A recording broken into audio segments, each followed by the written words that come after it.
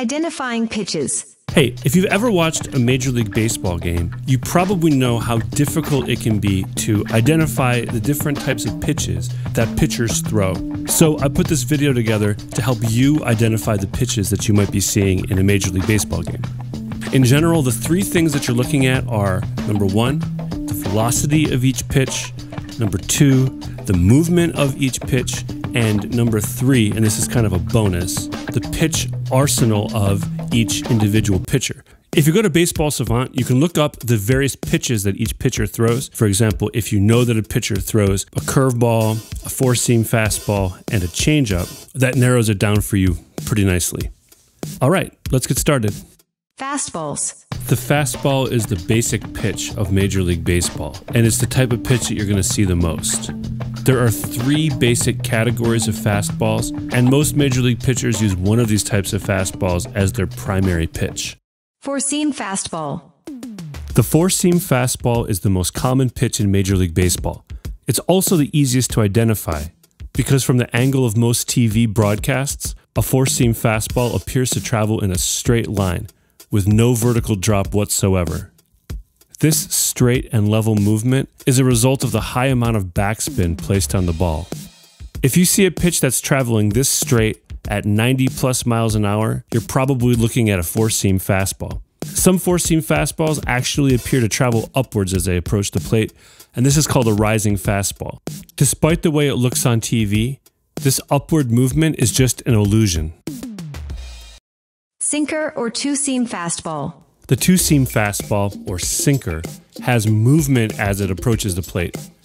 This movement is usually downward and or towards the pitcher's arm side, so away from the glove. If you see a pitch at fastball velocity that drops or appears to run or twist towards the pitcher's arm side, you're probably looking at a two-seam fastball. The terminology can get a little bit confusing at first because people call this same type of pitch by two different names. The most common practice is to call it a two-seamer if it arrives up in the zone or if it runs laterally without much downward movement, reserving the term sinker for a two-seamer that drops or that arrives low in the zone. But it's also fairly common to use these terms interchangeably or to just use one term. For example, StatCast will call this pitch a sinker every time, even if it arrives up in the zone. Cutter. The cutter is the least common fastball in Major League Baseball. By definition, the cutter is characterized by late and sharp movement towards the pitcher's glove side, so the opposite direction of a sinker. In practice, however, a cutter can also drop or break hard towards the glove side like a slider.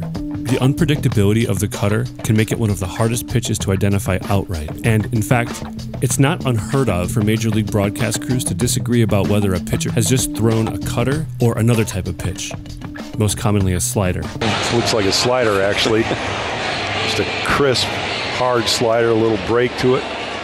Cutter, they're calling it. The good news is that pitchers who throw a good cutter at the Major League level tend to use this pitch quite a bit. So knowing that a pitcher throws a cutter is your first step in identifying what that pitcher's cutter looks like.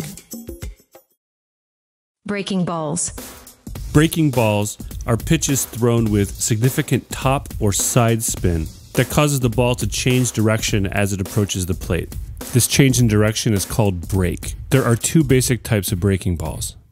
Curveball. The curveball is generally the slower of the two breaking balls. The archetypal 12 to 6 curveball gets its name from the fact that it breaks downwards, as if it's traveling from 12 o'clock to 6 o'clock. But a curveball can also travel towards the pitcher's glove side or come in straight and then bottom out. The curveball is almost always the slowest pitch that a pitcher throws. So if you're looking at a pitch that's traveling anywhere from 60 to 80 miles an hour, with a looping or a dropping motion, it's probably a curveball. Slider. A slider is a breaking ball that breaks diagonally towards the pitcher's glove hand side. Sliders are generally thrown faster and with a tighter break than curveballs. As you watch these sliders, you might be noticing that some of them are bearing a resemblance to curveballs, and others are bearing a resemblance to cutters. This is a good time to say that these pitches all more or less exist on a continuum. And people sometimes use terms like slurve to describe pitches that don't quite fit into one of these categories. In any case, if you're talking about a slider or a slurve or a curveball, you're talking about a breaking ball. And the good news is, if you just call one of these pitches a breaking ball, you're never going to be wrong.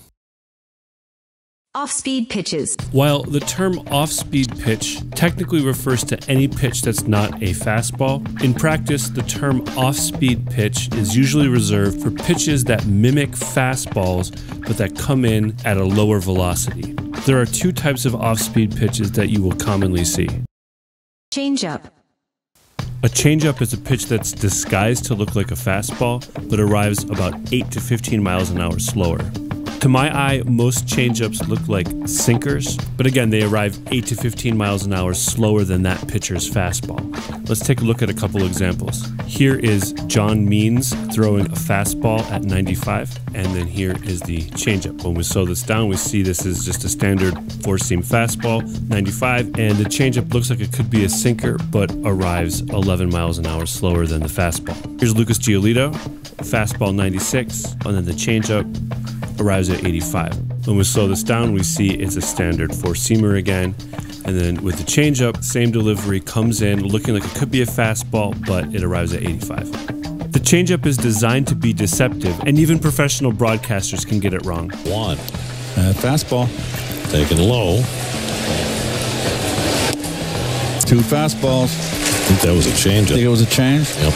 89 miles an hour. Yeah, he throws harder than that. This is a pitch that becomes much easier to identify once you start paying attention to the pitch velocities that are displayed on screen. Splitter. The splitter is an off-speed pitch that is thrown like the fastball, but that has a significant and late downward break. This diving movement is a result of the low spin rate placed on splitters, which pitchers achieve by using a split finger grip that gives this pitch its name. It's easy to see a splitter and at first think that it might be another type of pitch that has some significant downward movement, like a curveball or a sinker. But once you start paying attention to the velocity of each pitch, you should be able to pick out the splitters. Here is Shohei Ohtani throwing a curveball at 79 and a splitter at 88. When we slow these down, we can see that the curveball has kind of a tumbling action to it, whereas the splitter comes in looking like it might be a fastball and then just drops. The splitter is ultimately not a very common pitch, so knowing that a pitcher has a splitter in their arsenal is a good first step in identifying that pitcher's splitter. Less common pitches. The fastballs, breaking balls, and off-speed pitches that we've seen so far constitute the vast majority of pitches that you'll see when watching Major League Baseball. There are a few other types of pitches that you might see, and we'll go through them pretty quickly. Ephus. An ephus pitch is an incredibly slow and high-arcing breaking ball, if you want to call it that. Forkball. The forkball is like an extreme splitter, and these will often land in the dirt or touching home plate. Screwball. A screwball is a breaking ball that breaks like a mirror image of a slider, so towards the pitcher's arm side. It's been years since one has been thrown at the major league level. Knuckleball. And finally, there's the knuckleball, which is an unpredictable and floaty pitch that's thrown with almost no spin whatsoever. So that covers pretty much every pitch you're going to see when you watch Major League Baseball. If you know that you're going to be watching a baseball game and you want to get better at identifying pitches, the best thing you can do is go to Baseball Savant and search for the starting pitchers for that game. See what they pitch so that you are prepared and you know it's coming. Beyond that, just keep paying attention to how the pitches move and the velocity of the pitches that you see on TV, and it won't be long before you are identifying pitches pretty well. Real quick before we wrap up, it should be made clear that each example that was shown in this video is a well-executed example of each pitch type. And in order to show the full movement of each pitch type, I only included videos where the batter did not make contact with the ball. In reality, not every pitch that you see in a Major League Baseball game is going to be this pretty or is going to conform this well to the definition of each pitch type. Breaking balls might not break. This is called a hanging breaking ball, and they happen all the time. Hanging breaking balls are usually hit for power, so you don't want them. Pitchers will misfire on their fastball. And pitchers are always changing up the velocity, movement, and location of their pitches in order to keep batters guessing. So even the same type of pitch from the same pitcher can and will look different from pitch to pitch. So give yourself some time, and if you want to identify pitches by just seeing them on TV, I'm pretty sure you'll be able to get there within a couple weeks if you just keep at it. Feel free to come back to this video anytime you want for reference. Unless it's a submariner style pitcher, in which case you're on your own.